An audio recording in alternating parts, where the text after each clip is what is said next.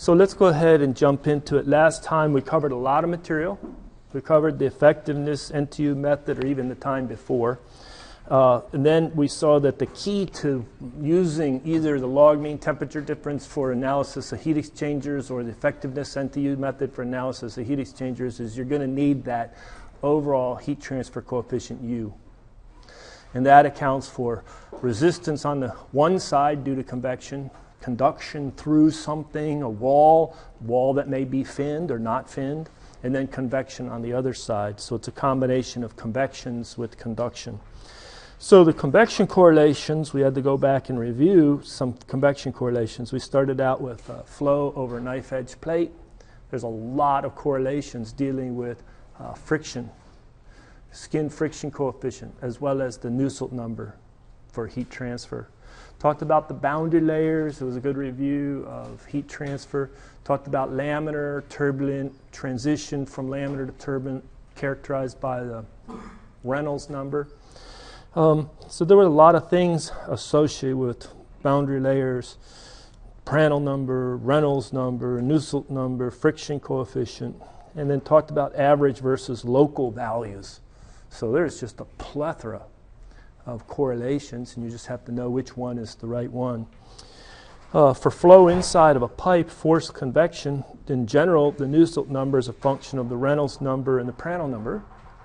You need to be careful about how we evaluate fluid properties, and they're temperature dependent. Some of them are more temperature dependent, hence you have to be careful. How did the correlation treat temperature dependent properties? And then you have to follow that recipe for using that correlation. Okay.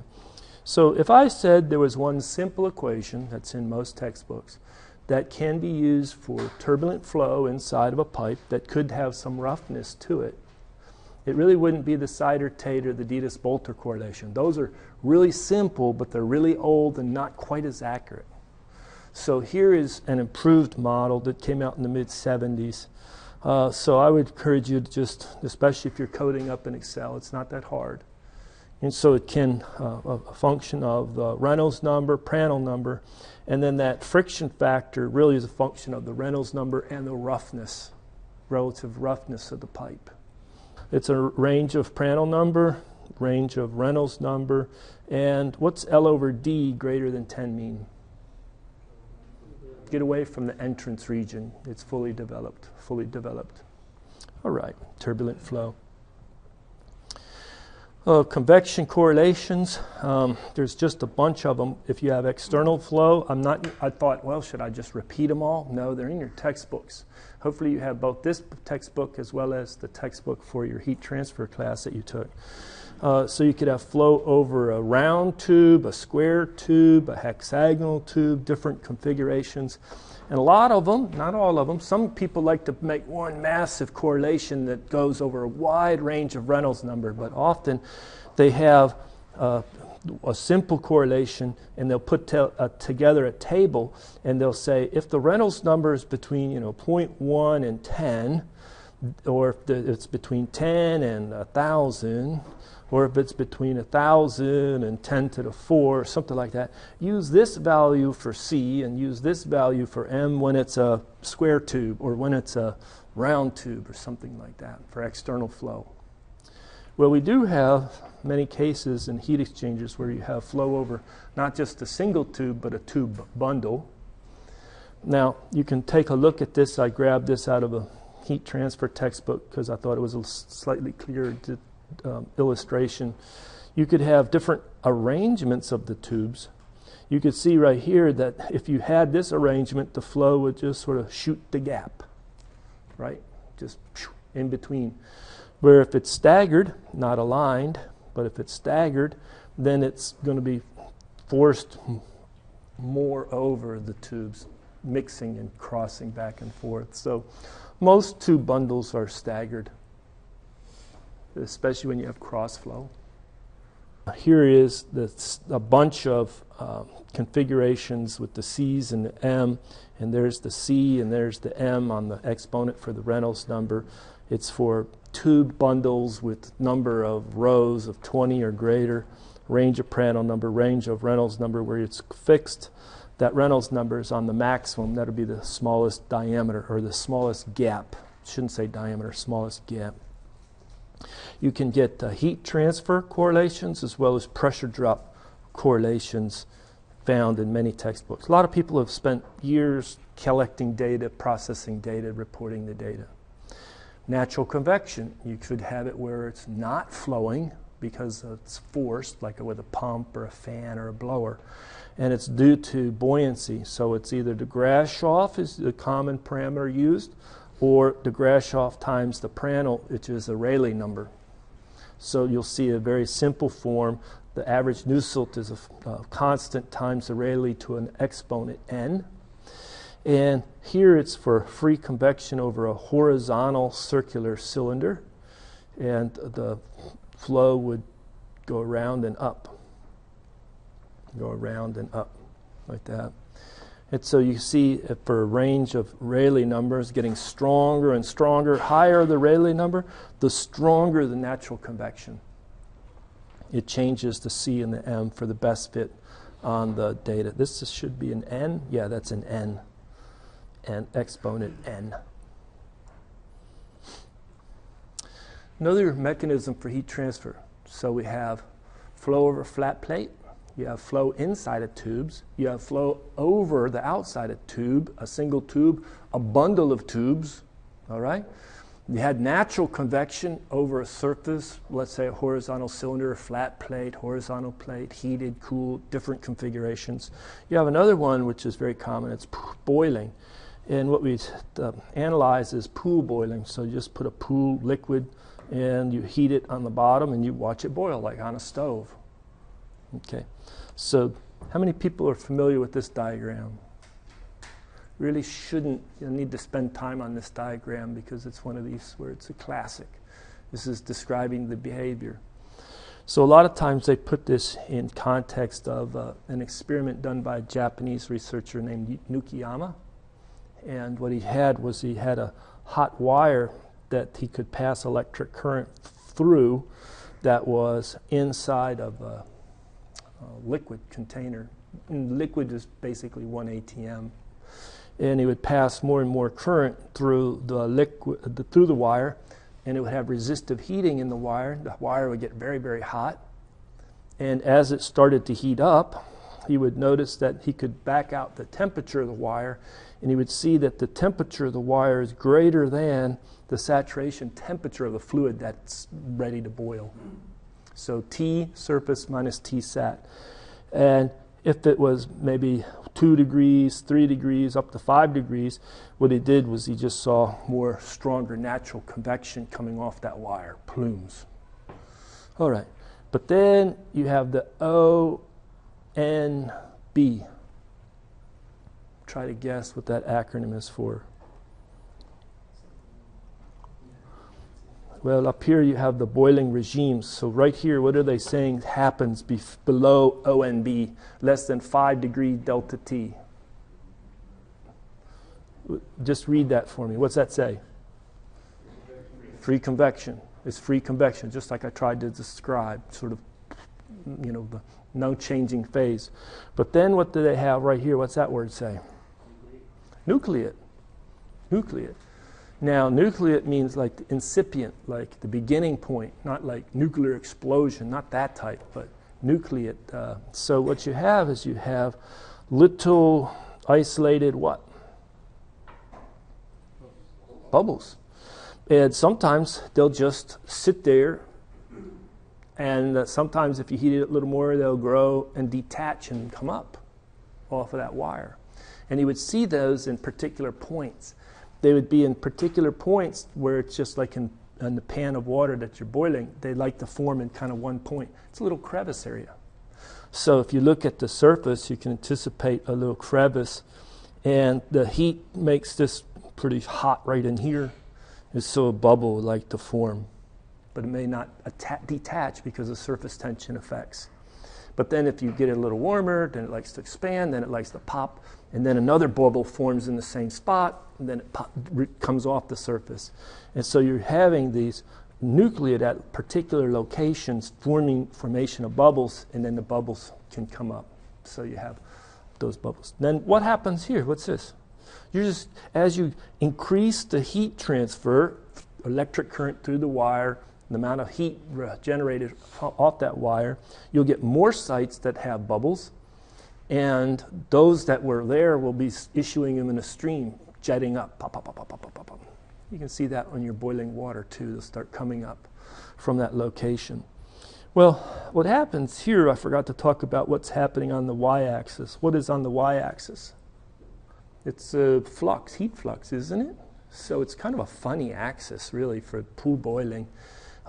They have the excess temperature on the x-axis, and on the y-axis, how much flux. So as you had a little bit of just natural convection, what you find is that as you increase the excess temperature, you get some increase, and the slope is so much.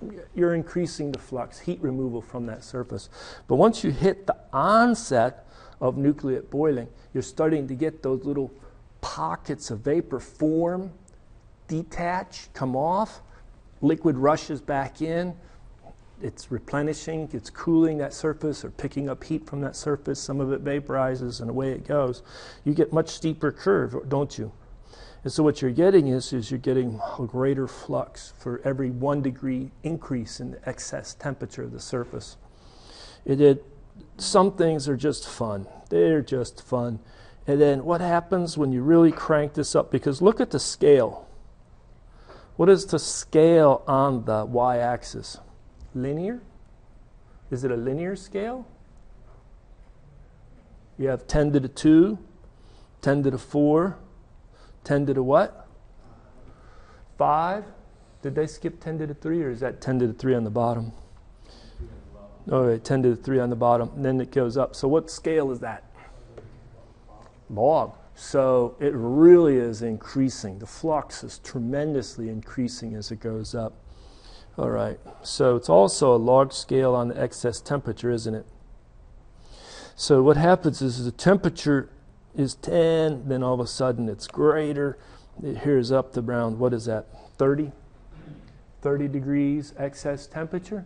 And what happens here? For this particular surface, with this particular fluid, at that particular pressure, but it's a characteristic curve that's common no matter what fluid you're boiling, is you get a tremendously high heat flux, but you hit something called max, don't you? Get the maximum heat flux. For what? For nucleate boiling. You're getting a lot of bubbles generated over a large area of the surface. Well, if you keep cranking up the flow, this is what Nukayama did, he would say, okay, keep boosting the voltage across the wire. That forces more current through, that makes more resistive heating, and then all of a sudden things would get so exciting that it would go psh, and his wire would fry. Well, what happened? It happened real fast in the experiment. Well, the bubbles started to cover more and more percentage of the wire. Liquid couldn't get back in to bring in its high conductivity and bring in, heat removal mechanism. If it's covered with a layer of vapor by bubbles, what's the conductivity, the thermal conductivity of vapor compared to the conductivity of a liquid? The same material. Vapor's much lower. Liquid's much higher. So right away, the heat removal mechanism faltered, and what happens is the wire would fry, and he'd get frustrated. He'd get a better wire.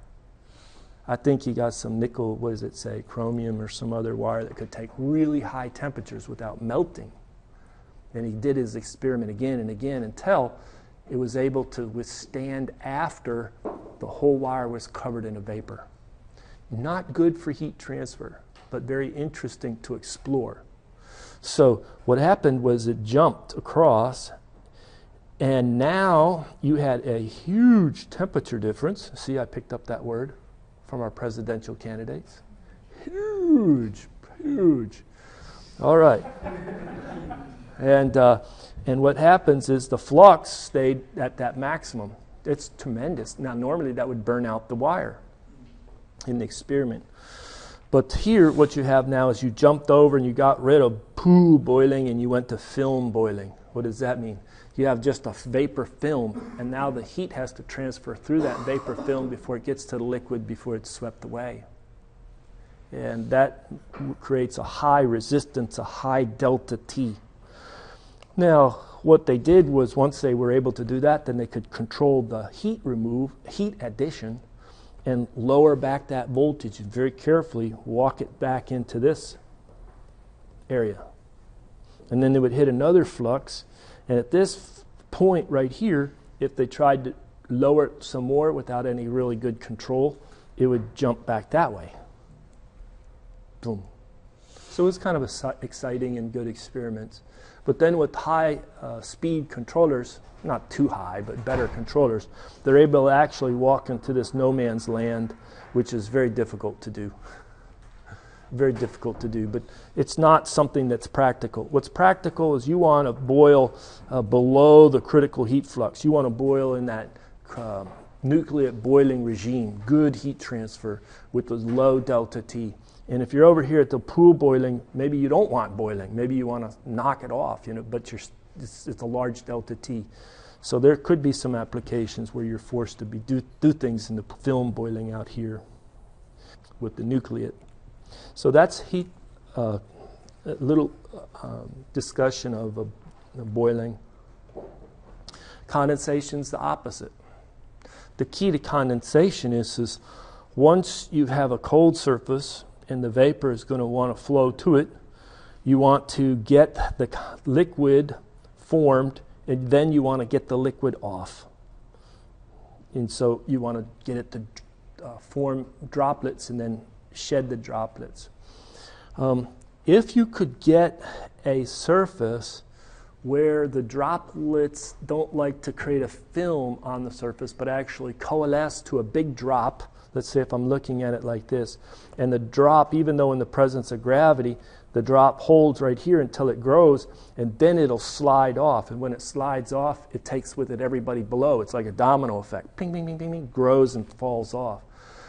And if you could get where the most of the surface was what we call dry, and you're condensing on that surface, that's the best.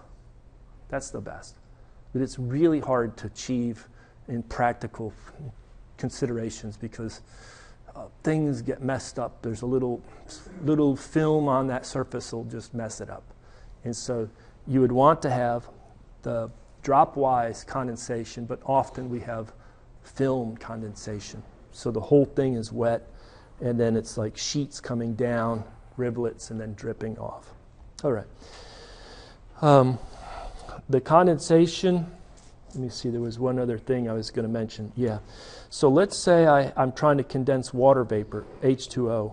And so this is the vapor here, and then here's the liquid. But what happens in our systems when we usually start them up? There's some impurities in there. So what do you think is going to be pretty ubiquitous in a power plant, and especially in a condenser of a power plant? You're going to have a little air in there. Okay, what exactly is air? It's nitrogen primarily and oxygen, and it's not going to be good for the performance, because what's going to happen if I'm going to have a cold surface, let's say a cold tube in my condenser, and I have a little air? Is the air going to be equally distributed throughout the condenser, or is it going to preferably pile up somewhere? Going to pile up, isn't it? And where is it going to pile up? Right where you're trying to get the water vapor to go. And so you'll get this zone or layers of high density or higher density than you want, non-condensable, that are interfering with the vapor flow to the surface, the cold surface, so that it'll condense. So you have to sweep off in a power plant and get the non-condensables, the air, out of the system through some tricks. Blow it off, suck it off. Sometimes you hear that shooting, try to get rid of it off of the system. So whenever you have condensation, and you have to think a little bit about, you don't want it in there, but sometimes it gets in there and you got to keep it out. Work hard. Fouling. So here I have a surface for heat transfer, and then junk just gets on it. And so there's an added resistance. So if I'm doing the 1 over UA, the overall resistance, and I'm describing a 1 over the convection coefficient on the inside, area of the inside, 1 over convection coefficient outside, area outside, and some resistance to conduction. I'll put it L over Ka. What you can have is you can have some additional resistance due to the fouling on the inside, and you can have some resistance fouling on the outside. You could have both. Maybe one of them is dominant. Maybe you have a refrigerant 134A on the inside of the tube, and then you have water that's going up to your cooling tower and then back down on the outside. Well, the water would typically get dirty, and so you'd have fouling on one side more than the other. So as a design engineer, often you think about fouling, and you think, well, what we're going to have to do is service the equipment, so every now and then, maybe once every year, once every 2 years, we're going to shut it down, evacuate, pull off the end caps, and clean our heat exchangers. And it's a lot easier to clean the inside of tubes than the outside of tubes. So often what they do is they have the water run not through the inside, but they'll have the refrigerant on the outside and the dirtier water on the inside of the tube, and that's the surface that'll get fouled, and then they'll just run a little brush. You can see it already. Just run it down, a little tube cleaner. And the technicians or whoever this guy's job is, he'll spend a week running it down each one of those tubes and cleaning it out. But fouling is a real practical thing. Unfortunately, it's a lot of heuristics. Depends on what type of conditions are out there and junk that's in your fluid stream. Finned surfaces. This is the last topic before we solve a problem. So when you want to promote the heat transfer from a surface, then you want typically add fins. What do they do? Well, you look at the equation. Q is equal to HA delta T. If I want to promote the heat transfer, either I boost the delta T, often that's not an option. You can take it up so much, but then you're limited. Or I motivate the flow. I have a pump, I have a fan, I blow so I can have more higher velocity of the fluid, thinner boundary layers, more heat transfer, but then you sort of run out of that option too. The other option is somehow get more area. And that's what finning does. Thinning increases the contact area between the fluid and the solid. So, how many people remember fins, heat exchangers? Yeah, remember it? Good. And so what we're going to do is we're going to solve a problem that we'll have to analyze fins. So instead of introducing the equations right now, I'll introduce them as we go. So for the rest of the class, we'll solve this problem. So you have a commercial steel pipe, and the thermal conductivity of the steel is 25. And right away, when you see that word commercial steel, we came out of chapter 1, we're thinking, hey, I know the roughness. I can look up the roughness of the inside of this pipe. Okay, if I need it. And it has a 16 copper fins attached to promote heat transfer on the outside. Well, I'm not certain how they attach the copper to the commercial steel, but we're going to deal with copper fins on a steel tube. So here's an illustration. This part right here is one of the copper fins, true? What is all of this in here? That's our steel. So they have much different conductivities, 25 BTUs per hour foot degree F versus 225 for the copper. Okay. So they added the copper fins. They say they added 16. I count 1, 2, 3, 4, 5, 6, 7, 8. But this would be then 9 all the way back around to 16, wouldn't it? So there's 16 of them. They're showing you half of the top half of it. Okay. Now they ask a question. How long must the pipe be in order for the liquid to exit at 175 degree F? So on the outside of the tube you have gas. On the inside of the tube you have a liquid flowing.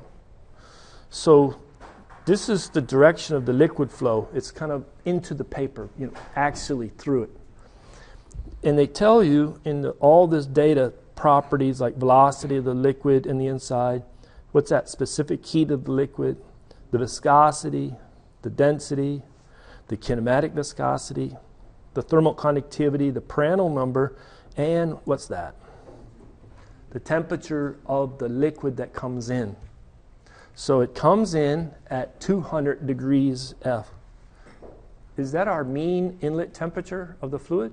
Yeah, that's our mean inlet temperature of the fluid. And they want to know how long it needs to be, so we need to find the length L such that the temperature out is 175 degrees F. All it did was cool it by 25 degrees F. Does that problem make sense, what we're trying to do? Let's take a look at what we have on the air side or the gas side. We have the average convection coefficient on the air side. Did they give us the convection coefficient on the inside? No, but you can see they probably gave you enough information to calculate it, and we're probably going to have to calculate it. But this is nice that they gave us the convection coefficient on the outside. They give us, what is this? Density of the air on the outside, the specific heat, constant pressure, air outside, the ambient temperature of the air on the outside, 32 degrees F. So that's cool. So right away, you might think about the liquid is the hot side, and the gas is the cool or cold side. True? Heat is flowing out the hot liquid into the cooler gas. Let's take a look at this property. Dynamic or absolute viscosity, the thermal conductivity, and the Prandtl number, if we need them. So, how are we going to solve this problem? Let me stop, pause, because I'm a believer in active learning.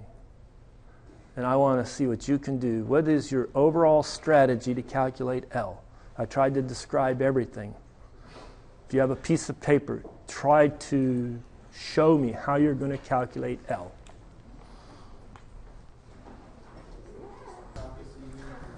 All right, so the basic question is somebody said, I'm going to have to calculate H on the inside. To do what with? Well, probably going to get H on the outside and all that. I'm going to get the U, the overall heat transfer coefficient. Yeah, but what are you going to do with that? You know what? I recall UA is some sort of overall, 1 over UA is some overall resistance to my heat transfer. So I'm going to use that because you can tell that A is related to L. If I have a longer length, I'm going to have more A, isn't it?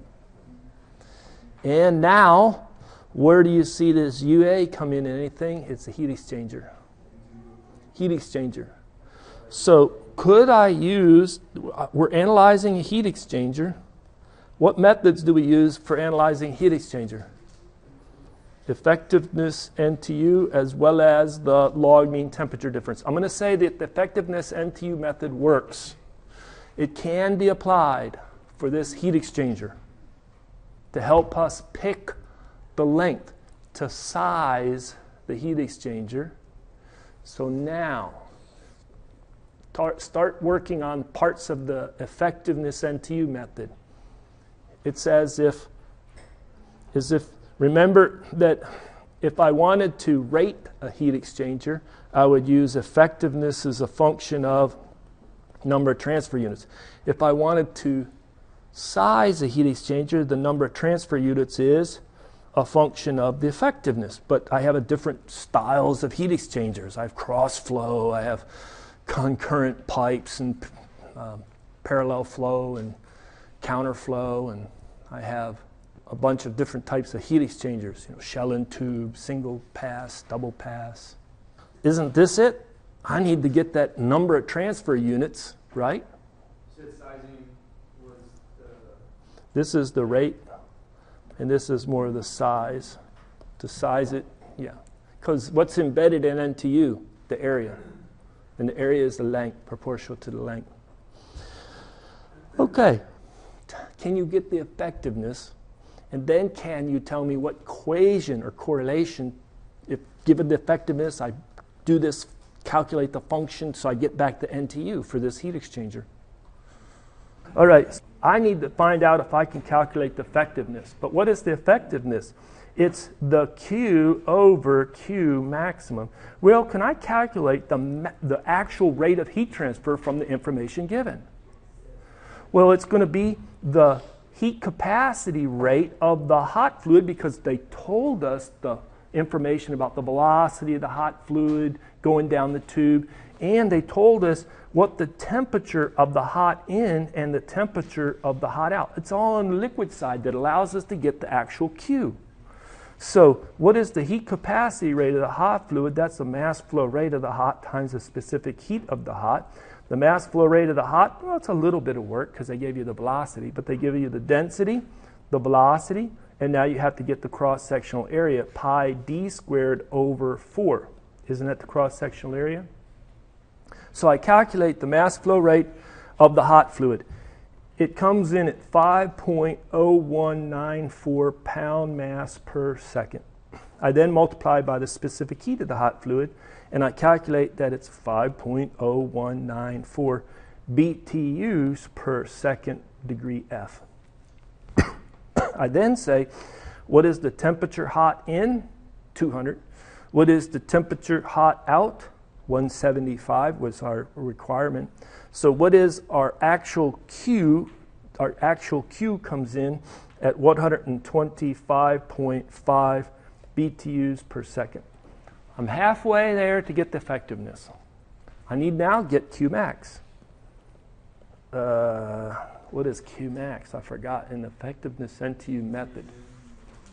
It's C min, the minimum heat capacity rate, times the highest of the high temperatures, hot in, and the cold in, the lowest of the low temperatures. But I look back at my problem. The cold, you said this was a heat exchanger. It's obviously a heat exchanger. But is the cold fluid changing temperature? Is there a cold in and a cold out? Is there a mass flow rate of the cold? None of that's given. But look at the numbers. It's like the cold in is equal to the cold out. What type of mass flow rate of the cold fluid would allow that in a heat exchanger to happen? The cold in is equal to cold out. There's only one cold temperature. High mass flow. And that's a key observation. So what you do is you say, you know, this cold fluid has like a huge, like that word. I love that word. But after the elections, I'm going to disperse with that word. The high mass flow rate. So the heat capacity rate of the hot fluid is, guess what? Much greater than the heat capacity rate of the cold fluid. Because the hot fluid doesn't change. I'm sorry, I got it backwards, didn't I? The cold has the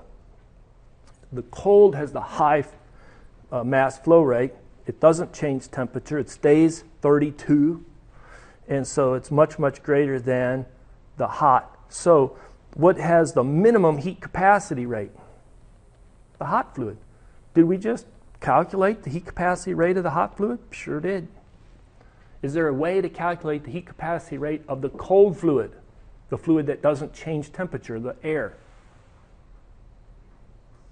You could just say it's infinity. It's an infinity, that's right. It's just much greater. And so this is going to be then times the temperature hot in, which is 200. We know that one. 200 minus the 32. True? All right. So the Q max comes in at 843.3 BTUs per second. How does that compare with the Q actual? Hey, we can calculate the effectiveness now. 125.5 divided by 843.3. The effectiveness comes in at 0.1488, about 15%. You needed that for the effectiveness NTU method. And you already identified the correct correlation. That correlation works when C sub R, what is C sub R? The ratio, the minimum, C min to C max, is equal to 0. And we just said C max is for the gas side. It's infinity. It doesn't change temperature. I'm sorry. Yeah, it's for the gas side. It doesn't change temperature. So we're going to use that one. Okay. So what we find is that the number of transfer units is equal to the natural log of 1 over 1 minus the effectiveness. Do you agree? Oh, you mean that, yeah. Yeah, that looks good. Isn't it good? So we plug that in and we say, hey, the number of transfer units that's needed is 0.16112. Okay, quick question. What are the SI units on effectiveness? Dimensionless. What are the units on NTU? Dimensionless. But the NTU is defined as UA over C min. So finally, that's where my length is in the area, isn't it? So what I do is I say, I know what the number of transfer units is. So A is equal to, or put UA. UA is equal to C min times number of transfer units. I know what C min is. That's the hot. I know what the number of transfer units is, 0.16, blah, blah, blah, blah, blah. So we calculate that UA needs to be 0.80873 BTUs per second degree F. A lot of work. A lot of work to find out what UA needs to be. Now we go get U. All right. So let me do. That's right. So 1 over UA, what we just calculated, comes from resistance to convection on the inside, 1 over H inside, area inside, resistance to conduction through the steel wall. Let's look back at our figure. We're going to move from this temperature to that temperature. The inside temperature, the outside temperature of the steel wall. All right? So I would say that's going to be, maybe I should do it like this. Resistance, convection on the inside, plus resistance, conduction through the wall, plus, now I think about this. I would say just convection off the outside, but I have finned surfaces helping it. I have finned surfaces helping it. So what I can do to help do this correctly is I can think of a network. I'm going to have the temperature of the liquid on the inside, the temperature of the wall on the inside. What is the resistance here? The convection inside. Then I'm going to have the temperature of the wall on the outside. What is that resistance? That's the resistance of the conduction through the wall. But now, thinking about it, I can go into the fin and then into the fluid, or right off of the bare part of that outside surface. True? So what you do is you say, I could go this way to get into the gas or the air, or I could go this way. So they're not in series. It's like through the fin and into the fluid, or just off of the surface that's bare. So this would be the resistance through fin. You could say, well, I know how to calculate it through one fin. Great. If you have one fin, then here's another fin, then there's another fin, then there's another fin. Guess how many fins are all in? Is that parallel or series? I get confused. Parallel. I got 16 fins. Likewise, I could have 16 bare spots. 16 of them. 16 bare spots or 16 little fins. They're all of them in parallel, going between two temperature nodes. The temperature on the wall on the outside and the temperature of the fluid on the inside. Okay, let me do this. Which one do you think is easier? The little bare segment or with the fin? The bare segment. The bare segment. So the resistance for the bare part, that's just going to be 1 over the H on the outside times the area bare. Isn't it? So you could say, I can just sum up the 16 little segments of bare. That would be it. Or I can put each one as a separate area, and then I'll have 16 resistors for the bear and sum them in parallel. I'll let you show to yourself that they are mathematically the same. So this area bear is equal to 2 pi r2. Go back to the illustration. I'm going to have an r1 and an r2. So the circumference is 2 pi r2 or 2 pi d2, either way. So this is d2, and that's d1, d1, d2, okay. So it's either 2 pi r2 or pi d2, depending how you want to do it, minus how much was covered up. And how many were covered up? We had 16 that were covered up, and what is the thickness of each one that's covered up? 0.1 inch, that's right. Right up here, 0.1 inch. Very good. So 16T. 16T. That makes sense? So let's not get too many equations down here. Multiplied by, what is L? What I'm trying to calculate, the length, isn't it? I got the circumference, the length, but if I multiply by L, that gives me the area for the bear.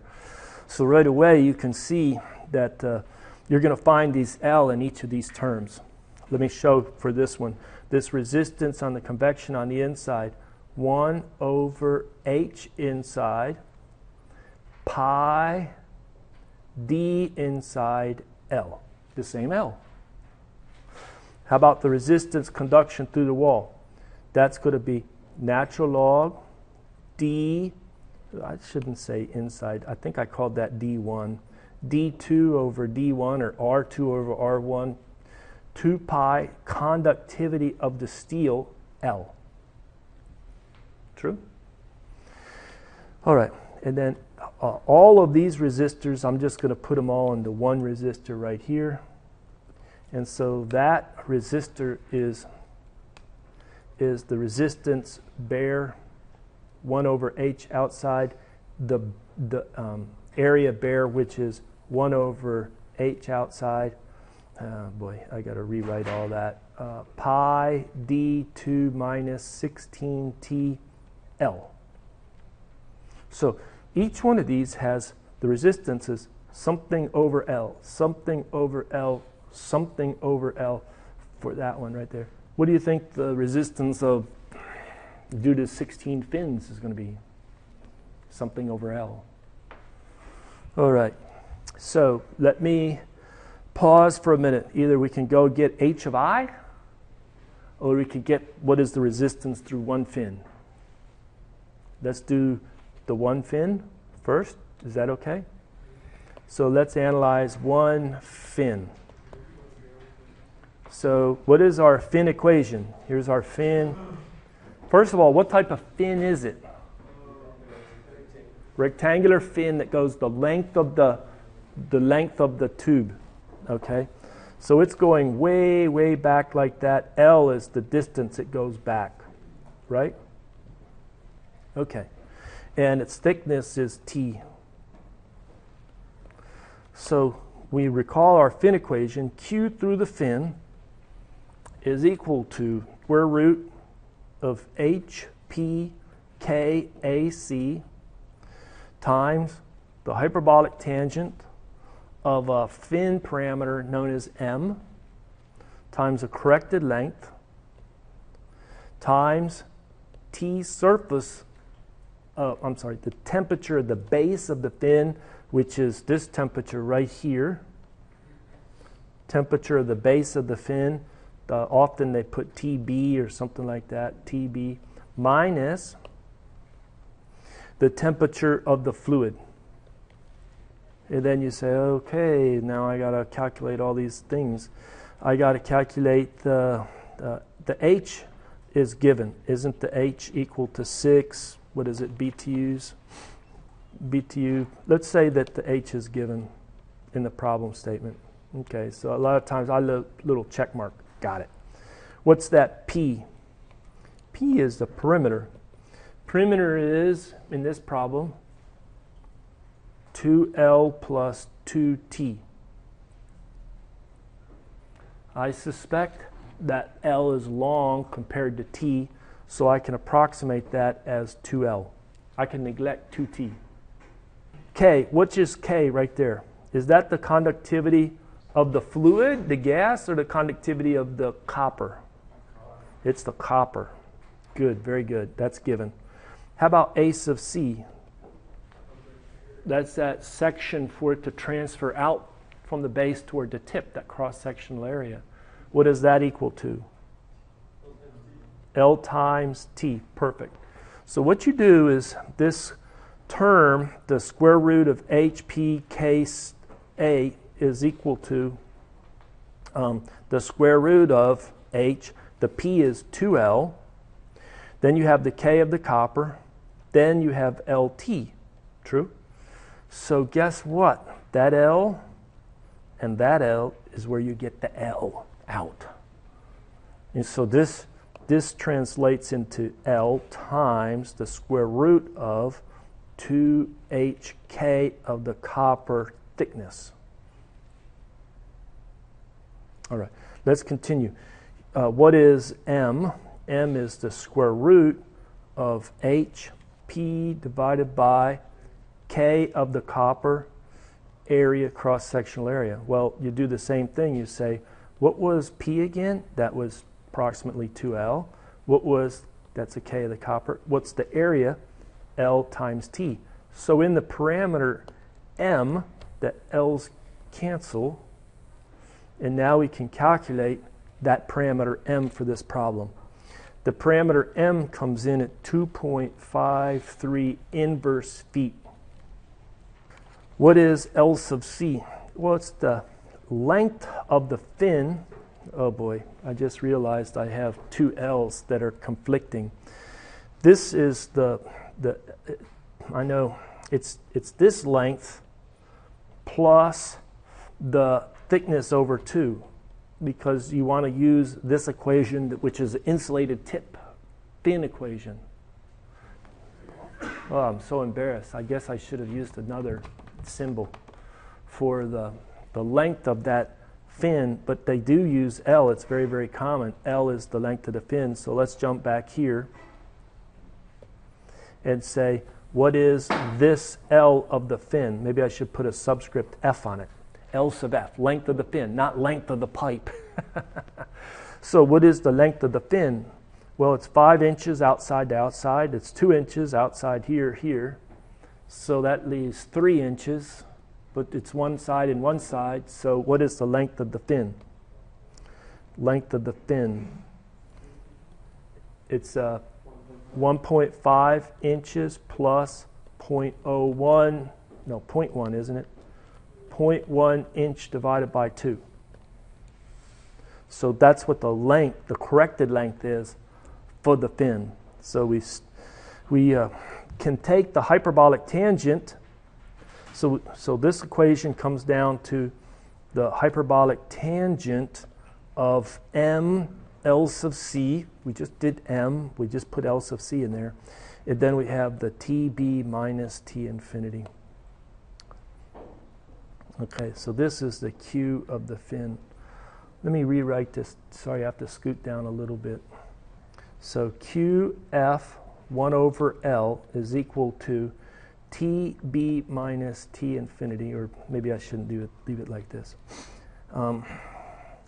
1 over all of that stuff. L square root 2HK copper T hyperbolic tangent M L sub C, all that. Because really that's like a resistor. So if I call this the resistance for one fin, then I can bring that L up here. L times the resistance one fin is equal to all that. Okay, let me go back to the diagram. So I just have the resistance of one fin, but I need to calculate, I need to combine them. How do we combine resistors? We have 1 over the resistance of all fins is equal to the sum of 1 over the resistors of one fin, which there's 16 of them, so sum over 16 terms, which is 16 times the resistance of one fin. That makes sense? Yeah. Okay. So the resistance of all the fins, all 16 of them, is equal to the resistance of one fin divided by 16, because they're all equal resistances. All right. And that resistance of one fin was L times square root, and I have to go back and refresh my memory, square root 2hkt hyperbolic tangent 2hkt hyperbolic tangent of MLC, and then you divide that by 16, true? So finally, we collapse that down to one resistor, right? And that one resistor for all the fins is equal to resistance of all of them. Oh, I just messed that up. This is all down here, isn't it? Isn't it 1 over 16, blah, blah, blah, blah? I'm sorry, trying to work on too many pages here. The resistance is 1 over all of that, not all of that. Sorry. So what you have is all of that, one resist. So you pick up the 1 over 16. I'm getting tired of writing it all. 2hkt hyperbolic tangent of MLC 1 over L. Notice it's the 1 over L again, the 1 over L, the 1 over L, the 1 over L. All right. So let me put some of these numbers down to help you. Because you have 3 resistors. You'll have, am I running out of time? Close enough. I'm going to say that the L times the resistance of convection on the inside comes in at about 0.00095. Then we add to that the L times the resistance of conduction through the steel. And that comes in to be 0.00085. Each of these have the same units. I'll put the units right here. The units are foot, degree F, hour per BTU. And then we're going to have the resistance of the equivalent of the 2 resistors, finned and unfinned, that were in parallel. We can combine those. And when you combine them, you get that it's 0.03803. When you sum them up, you have the total resistance 0.3983. The units all have the same. So when I go back, I like to look and see, well, what percent of the resistance was due to convection on the inside? A whopping 2.4%, almost negligible. How about 2.1% through the wall of the steel? And then 95.5% due to the getting it into the air after it's already on the outer surface of the rod, of the tube. So that's why they finned it, to try and reduce that resistance. But it's still the dominant resistance. It's still the dominant resistance. Okay. So what we have is the total length is equal to UA times L times resistance total overall. This was 0.03983 units of foot, degree F, hour per BTU. That's what we just calculated right there. And then the UA that I needed, that we said from a heat exchanger analysis, is 0.808715 units of BTU per second degree F. There's just one unit conversion factor we have to be careful of. 3,600 seconds is an hour. Otherwise, the length is computed correctly, and the length comes in to be 116 feet.